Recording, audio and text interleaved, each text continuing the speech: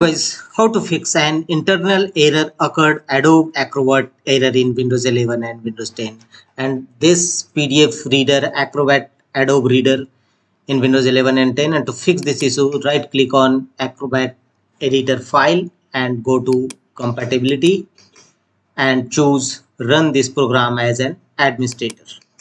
Make the check against this option and press OK to save the changes. Now check whether your Adobe Acrobat Reader documents is functioning well or not. If not, go to the next fixes. Right click on that PDF file and choose open with. Choose another app and here select Adobe Acrobat and choose always. The next workaround to fix this issue is launch Adobe Acrobat Reader app. Here go to your profile icon, top right corner, and choose preferences. Thereafter from the left side choose security enhanced. At the bottom click on it, select it, and here uncheck the option enable protected mode at startup. Uncheck this feature. Press yes. Are you sure you want to continue? Press yes. And check whether your PDF documents error resolved or not. If not, go to the next fixes.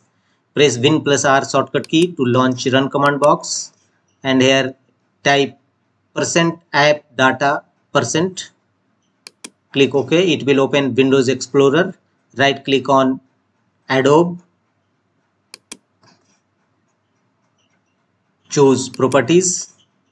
Here go to security from the top menu bar and make sure that permission for system, all, full control, modify, read and execute, all are allowed. Choose advanced. If you not found allowed, and here change and enter the object name to select which you want to allow and click on OK. All access should be full control. The next method to fix this issue is go to Windows settings by pressing Win plus I shortcut key. Go to apps, installed apps. Click on 3 horizontal dot against Adobe Acrobat and choose modify. Here application maintenance wizard will open. Here choose next and choose repair. Click on next and setup is ready to begin installation. Click update to begin the installation.